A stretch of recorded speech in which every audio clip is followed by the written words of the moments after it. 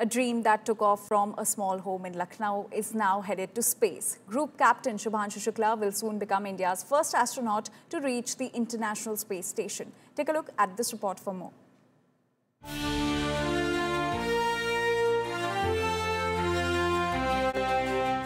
Captain Shukla, India's first captain to ISS, reads a poster outside a modest home in Lucknow.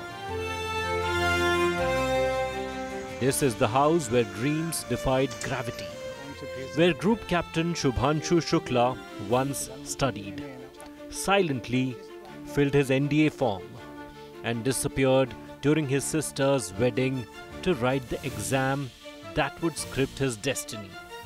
The sister marriage was in the house and no one knows about, not even 1% about this, this exam is tomorrow and he's going to do that. Next day morning when the Vidai function was going on, each and everyone is screaming, crying. My father was furious at that time. Where is he? And after some time he was coming back, rushing on the bicycle. Born and brought up in Lucknow, Shukla is set to become India's second astronaut to go into space. His mother still sees him as the same curious, innocent boy.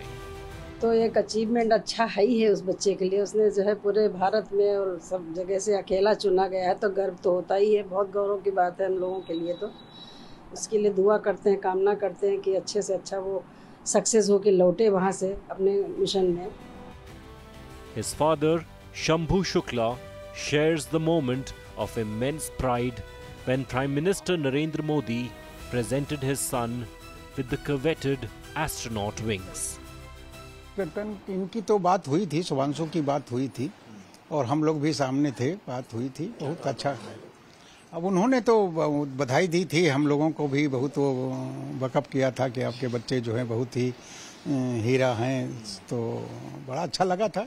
In this particular narrow lane, there is a house of Indian astronaut. This is the lane, a typical mohalla of Lucknow.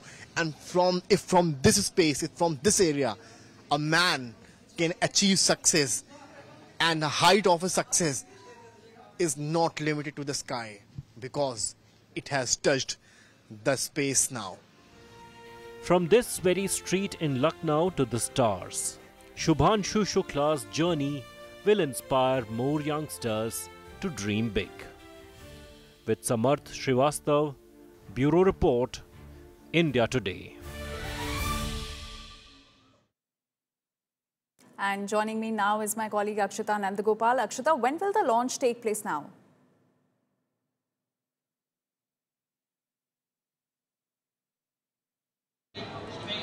So there is a delay, yes. How much of a delay we don't know just yet. It could be 24 hours, it could be 48 hours.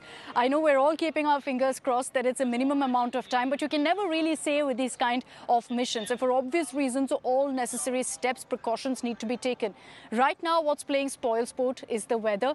You can see that it's bright and sunny, but don't be fooled by that. June 10th, there's about a 45% chance of rain, which is why SpaceX didn't want to take a chance. Add to that is the fact that there's also very heavy winds, atmospheric winds, which is why again SpaceX has decided to push that launch.